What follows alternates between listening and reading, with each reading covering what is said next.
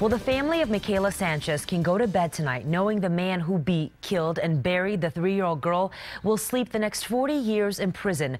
According to police reports, 24-year-old Joshua Cisneros murdered the daughter of his girlfriend, Anna Marie Sanchez, in March of 2012. More than 2 years later, authorities learned she was missing. In July of 2014, they recovered her body from a shallow grave in a Thatcher backyard. 9 News 5's Justin Schecker reports from Graham County Court in Safford. Stella, even more members of Makayla's father's family were in the courtroom today than on Monday at the mother's sentencing, many making the drive here to Safford from Tucson. Now, this was their first and only chance to come face-to-face with Joshua Cisneros, the man who confessed to brutally killing the 3-year-old girl.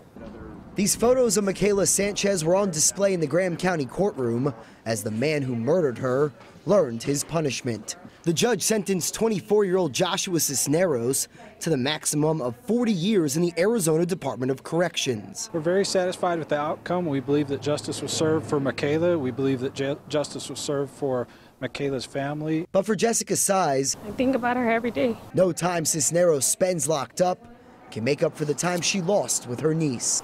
I just don't ever want him out. The county attorneys described how after Makayla had a bathroom accident at a Walmart in March 2012, Cisneros beat her to death, put the body in a trash bag, and buried her in this Thatcher backyard.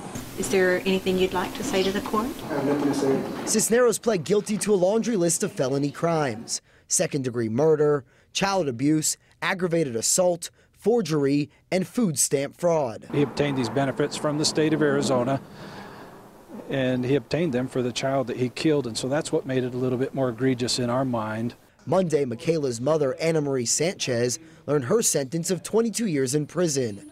Unlike when she turned toward the Size family and told Makayla's father he'll never get his 2 boys back, Cisneros quickly left the courtroom to begin his 4 decades behind bars. I wouldn't wish it upon anybody.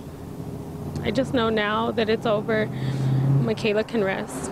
In Safford, Justin Schecker, KGUN-9 on your side.